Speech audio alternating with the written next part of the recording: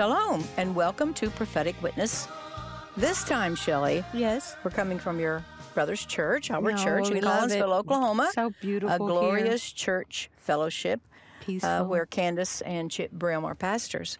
And so for the next 4 weeks now, we're going to be talking about anti-Semitism at its source. Now, this was sort of birthed in me to do this because of what happened in Israel. The source is Satan. And what happened October 7 when Satan, it had to be Satan, that possessed those people, that broke through into the kibbutzim and into the areas around the Gaza Strip and did horrendous things. But the amazing thing, shocking thing is, rather than raise world support for Israel that was demonstrated, the first thing that was demonstrated was anti-Semitism. People marching in the streets against Israel. But you know, that's a reflection of a lack of knowledge. Sure. They've been brainwashed. Yes, that's true. Now, I want to read an article here. I want Shelli to read an article that I took from the American Jewish Committee online. This is an article by Holly Huffnagel, Anti-Semitism as Related to the Conflict. So on October 7th, Hamas terror attack in Israel was the worst single-day massacre of Jews since the Holocaust. And yet, Hamas's torture and indiscriminate murder, kidnapping of innocent people, has unleashed staggering anti-Semitism around the world.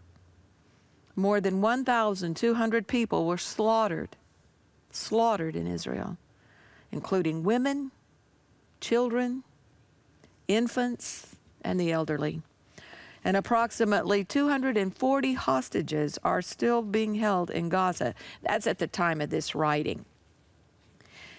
The attacks and the Israeli government's response to them have sparked protests around the world. And unfortunately, too many of the voices criticizing Israel's actions to defend itself and rescues its hostages have descended into open anti-Semitism. Anti-Semitism in America is becoming like Europe. The American Jewish community is reeling, not just from the shock of Hamas' October 7th attack, but the Jewish community is reeling also from the explosion in domestic Jew hatred it has provoked. Anti-Semitism, vandalism, harassment, intimidation, and violence have skyrocketed across the country. Anti-Semitism. Actually, that's kind of a misnomer because both the Arabs and the Jews are descended from Shem, the son of Noah, but it has come to mean Jew hatred. It has come to mean hatred of Zionism, hatred of the Jews. It is an ancient and perpetual hatred. That means it's ongoing. When you go to the book of Ezekiel, it is prophetic from Ezekiel 35 on to the end. Ezekiel 35 is concerning some mountains and an area that have been enemies of Israel. Ezekiel 36 says that Israel's getting their mountains back. Ezekiel 37 is the dry bones chapter. Israel's coming home. They're going to be a nation again, even though they came out of the horrors and graves of Europe. And then 38 and 39 is a war that's coming, and 40 on is the temple. Now, in Ezekiel 35, he's talking to this group in this area that are enemies of Israel. And I want you to notice that this is anti-Semitism God calls an ancient and perpetual hatred. So read, please, Ezekiel 35:5. Okay, this is the King James Version. Because thou hast had a perpetual hatred, and hast shed the blood of the children of Israel by the force of the sword in the time of their calamity and in the time that their iniquity had an end. Ezekiel 35, verse 11, Therefore, as I live, saith the Lord God, I will even do according to thine anger and according to thine envy, which thou hast used out of thy hatred against them. And I will make myself known among them when I have judged thee. Don't be concerned about it. God is the judge, and he's judging. That's one of our many books. The judgment of the nations is based on how they treat Israel. Now, here is the same Ezekiel 35:5 in the New American Standard. It calls it, because you have had an everlasting enmity or an everlasting hatred. This thing is ancient and it's everlasting. Now, it's so ancient we recognize it in the Garden of Eden because it is satanic. It's Satan's hatred of God. And it is in the Bible, we see its ancient place in the Garden of Eden. But it goes back before that. It goes back, its source is Satan, or Satan. It is as ancient as Satan's hatred of God. God created an archangel. He put a will in him because God doesn't make robots. He doesn't make Pinocchios. He makes creatures with a will. He created the angels. He created this beautiful, I love to go into Ezekiel and talk about how beautiful Lucifer was in his beginning. His covering, his jewels. His covering, his jewels, voice. how he walked up and down between the stones. He actually had something to do with the worship. His place. And once I was reading that passage in Ezekiel, and I heard the voice of God over my shoulder, and he said, "My, how I loved him." So the ultimate rejection has been against God. And it was one of the archangels. And this archangel and his rejection of God is the source of anti-Semitism. You're not going to wipe out anti-Semitism until God completely destroys the devil or locks him up in the pit. Yes. We fight it. We try to stop it. We don't want to have part in it. But it is Satan. Now, Satan God created an archangel. He took his will. He was the first one ever to take his will and turn it against God. That's why there's no redemption for him. He wasn't tempted. Iniquity was found in him. So I want us to read, I'm going to read to you when this happened, about when it happened. We can see it in the Bible. We're going to Isaiah 14. First off, Satan is not in hell. He's going there one day. But right now, he's in this area above. It says he is the God of this world. He's not the God of earth. He's the God of the world system. Prince of the power of the air. And he's the prince of the powers of the air. And he's operating in this realm just above the earth here. And he moves his headquarters from time to time to different places. In the Bible, in the book of Revelation, it was over the city of Pergamum. It's been other places. I have a teaching on this. But he is eventually going to hell. Now we're going to read in the Bible here about when he goes there. This is in Isaiah chapter 14 and we'll start with verse 4. You shall take up this proverb against the king of Babylon. Here that's going to be the whole Babylonian system. He's the king of it. He's the start of it. He's the king of this world system, the Babylonian system. It's not Babylonian, a city of Babylon. It's not New York City that's going to be destroyed. It is the Babylonian system. Yes. So he's the king of it. And so he is the one that, verse 6, smote the people, rule the nations. Now, this is talking about judgment. Judgment is coming to everything. God's restoring earth. Everything God started in the beginning, he's bringing to perfection. Now, in this verse right here, he has judged the earth, and the earth is so glad. It is quiet. This is verse 7. The whole earth is at rest and is quiet. They break forth into singing. That's because Satan's been judged. Since the fir trees are rejoicing, the cedars of Lebanon, since thou art laid down. That's Lucifer. We're going to see his name. It's going to tell us down here. No feller is come up against us. Hell from beneath is moved for thee to meet thee at thy coming. It stirs up the dead for thee, even all the chief ones of the earth. It has raised up from their thrones all the kings of the earth. Hell, this tells us hell's beneath. Yes. And you're coming. Now we're going to see down in verse 12, Lucifer. It is to be regretted that modern translations call that light giver. Well, that's what Lucifer means, but here is his name. So this is Lucifer it's talking about, and it says, when he's judged, after the 1,000 years, he's been in a pit 1,000 years. God put him in a pit. When he's judged and goes to the earth, goes to hell. He's going to hell now. It says, hell from beneath is moved to meet thee at your coming. They've been announced to those kings down there. They are in cells. Let's say Ivan the Terrible. Let's say Hitler. Let's say the Ayatollah Khomeini. They're the chief ones of the earth. Yes. And Satan has made deals with them. You can take over the whole earth. You can do this. You can do that. And so they hear he's coming.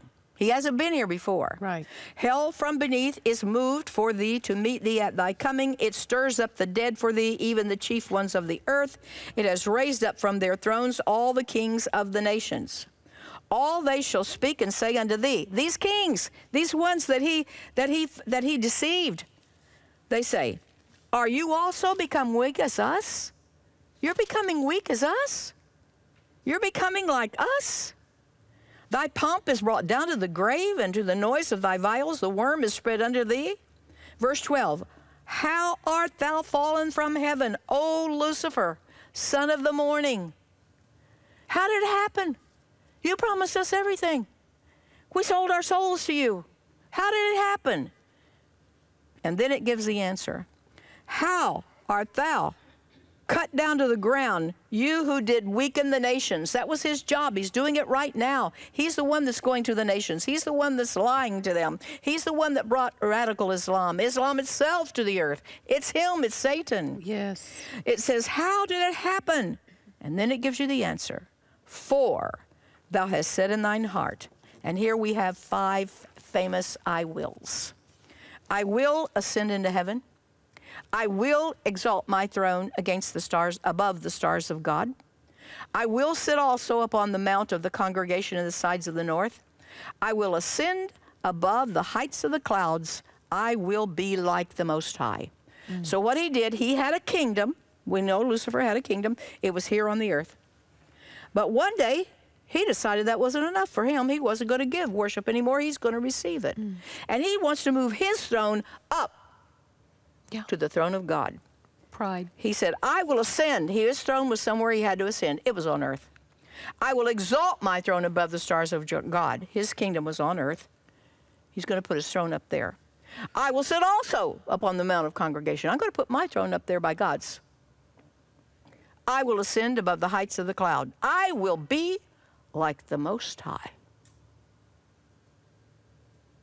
Pride. Yet, verse 15, thou shalt be brought down to hell. Hallelujah. To the sides of the pit. Thank you, Lord. They that look upon thee shall narrowly look upon thee and consider thee, saying, is this the one that made the earth to tremble? Yeah. That did shake kingdoms? What? You became like a little worm down here. Yeah. He's puffed up. Apparently, he's deflated now. He's deflated now. That's a future, of course, is going to happen. Yeah. And we know what happened. There really was a Star Wars, Shelli. Yes, there was. There really was a Star Wars. Because the Bible says he so. did take his troops, his angels, and he did make the attack on heaven. But what did Jesus say? Read Luke 10:18 right here, Shelli. Yours is gone, but look at here. Okay, Luke 10:18. And he, Jesus, said unto them, I beheld Satan as lightning fall from heaven. You know, I can just see it. I can just see God saying, don't fire till you see the whites of their eyes. Exactly. And angels, go get them, warring angels. Woo-hoo! And Satan fell. That's the fall of Satan. Yes. And there, then, you can begin Genesis 1:2. Right. When earth became chaotic, it was at the fall of Satan. Just for the dinosaur lovers, so that's when the dinosaurs had a That's when the frozen leaf dinosaurs- in their mouth. Yeah. When the presence of God was Removed. departed from Yeah. the earth.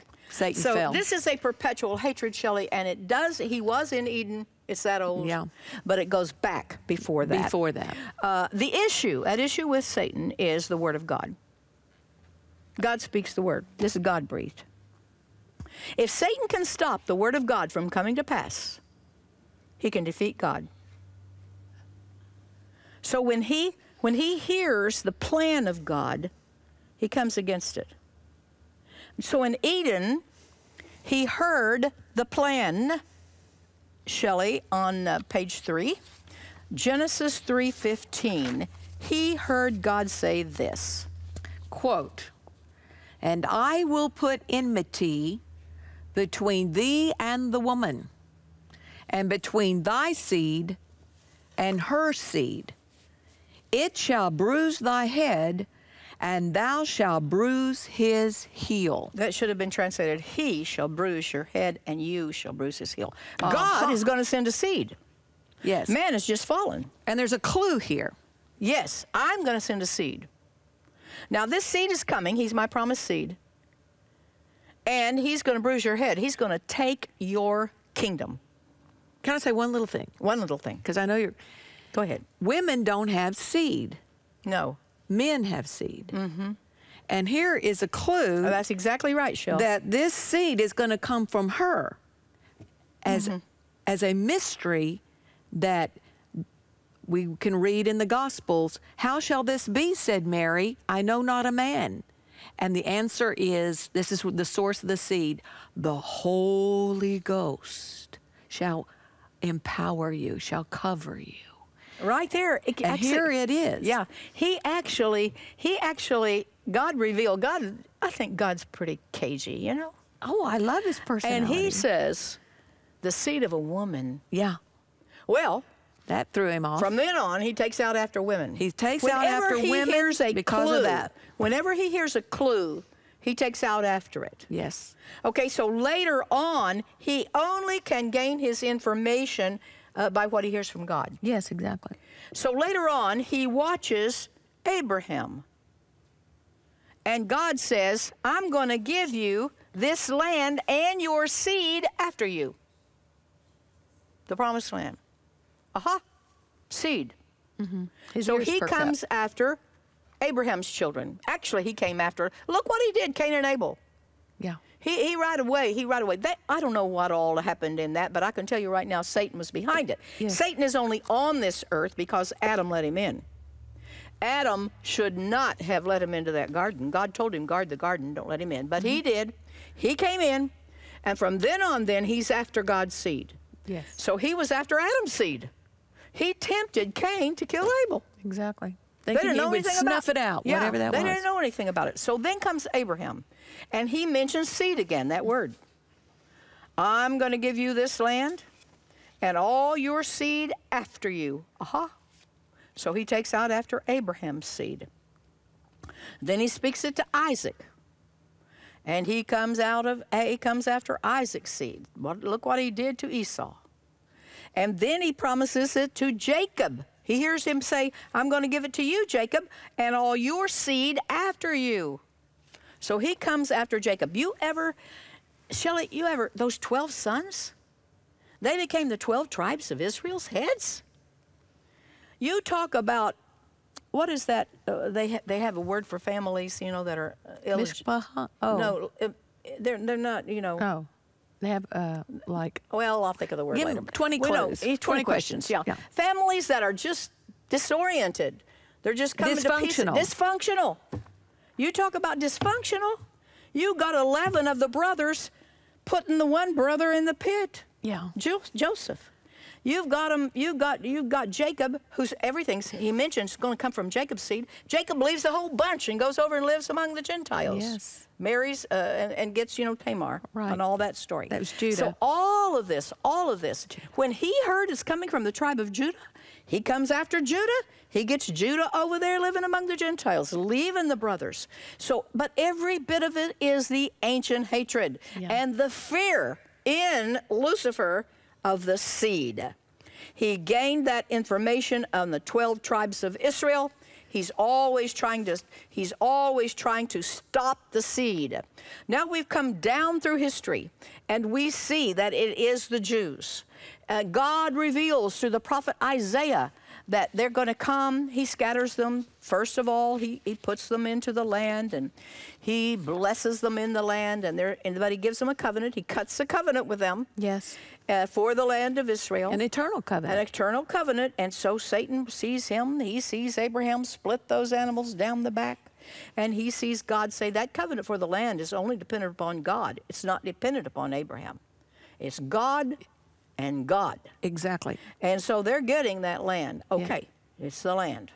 Okay, it's Abraham. Yeah. Yeah, so now he's down and he's going to stop them. He wants to stop them from coming into that land. He wants to stop them from everything that has to do with it. Now, the promise from God was, the first thing, I'll bless you in the land. But if you don't obey me, I'm going to scatter you throughout all the whole world. And then in the end, I'm going to bring you back. So what does he try to do? He tries to kill them while they're out there. God has said that in the millennial age, under the King, the Lord Jesus Christ, then Israel is going to rule right under them in the earth. So he sees that. It's in the Bible. He reads the Bible more than most Christians, studies it out. And so he has tried. He thinks he can stop. They're only like 2% of the earth's population. What'll I do to stop God's word? What'll I do to stop them from coming back home? I'll just kill them while they're all slaughtered out there. I'll just slaughter them all. I'll just kill them all. And so they're not that many. And so through the years, the Romans, the Spanish Inquisition, the Crusades, Tsarist Russia, the Holocaust, the Nazi Holocaust, Islam and Jihad, every one of them, he's been after God's word. He's been after God's word that they're coming home. And he did all of it under the sign of the cross. Satan attempted to divide God's people. There are three groups of people in the earth: the Jews, the nations, and the church. Two of them have a covenant with God. The church has a covenant with God. The Jews have a covenant with God. But he tries to divide them. And Shelli, he did a job on them. And I don't know if you have time for the Jacob story. Probably don't, but we'll do it another time. But God has said all of these horrors. We have a 3BI, Billye Brim Bible Institute. And we studied every one of these in Can I share one thing? Yeah. We just got back, I won't mention the minister's name, but it's a leadership conference for supporting Israel. I would say, what, about 1,000 people there? And the head of the organization told how it was birthed in his heart to bring Jews and Christians together. He was at the wall, the Wailing Wall in Jerusalem, and he saw a white-haired, white-bearded Jewish man with his prayer book, and he was going like this, and he was praying. And here is this Christian leader looking for the first time at this Jewish man praying. And the Holy Spirit rose up in the Christian man and said, "Look at him. You know nothing about your Jewish brother." You know nothing? And he is scared, and this Jewish brother knows nothing about you and is scared to death of you. Now you do whatever is in the power, the ability I give you as your God, as your Father. He won't mind you saying who it is. It's John Hagee. John Hagee. Christians to bring United them for together. Israel. But I thought that in a microcosm, in a nutshell, it shows how there is this lack of knowledge between the groups of people that God has on the earth, as mentioned in 1 Corinthians chapter 10, the Jews, the nations, and the church. Now, Shelli, that verse begins, give no one offense. Right. Don't tick them off. Don't offend them in any way. Throwing them in the ovens, that could be offensive. Yeah, taking them to the stretchers. Programs. Programs. And taking them on, like the stretches, they would put them on stretchers, oh, horrid. We studied in 3BI, we went to every Tsarist Russia was horrible. Folks, there's judgment in the earth right now. As a result of this. As a result of that. And nations are being judged. They're in battles with each other. I have a knowledge of these things, and I'm watching, and I'm saying, oh, dear me, this is it. This is the judgment of the nations, United States of America. Elect pro-Israel. Vote pro-Israel so that our nation can know blessing instead of cursing. Exactly. Shelli and I will be right back. Shalom. We're offering 5 mini books that have within them the content of much of what we're talking about. First, you have to know God's word. The land is promised to Israel. And then the judgment of the nations, all judgment of the nations is going on right now, is based on how they treated Israel. Basically, these 2 books are scriptures. Verses from the Bible. Surely you believe God's word is infallible. So you see it in the word, you have to know it's true. Rightly divide the word. How to rightly divide the word. 3 groups of peoples, Jews, nations, and church. And I don't have them right with me, but there's an important book, Jerusalem Above and Below, which explains how the plan of God is for Jerusalem above to come down over Jerusalem below. And then we have the Shalom Word Wheel, what that word Shalom means. So these 5 books, $10 plus shipping. Now, we are receiving and offering every week these 5 weeks. If you did not see us last week, go somewhere on archives, on someplace, and you can find our first beginning. I gave my testimony, how I came to be associated with Israel and know about these things, and how about the place we're building in Israel, Migdal, Arbel, up on the shores of the Galilee, on a hillside there with the Arbel Mountains. We call it Migdal Arbel Prayer and Study Center. We have 70 rooms, big rooms there, where you can study. You can come and stay for 2 weeks, 24 days, whatever, or and the buses are going to come in and out. I'm going to stay there, Shelli. I'm going to let you go out with the buses. Chip can go out with the bus tour, and we're going to operate there, and it's a wonderful place. And so every week the offering goes there. You have to specify that it's for Migdal Arbel. You can just say MA. You can say Israel Project, but we do ask you to give. It's important. Shalom, shalom. Shalom.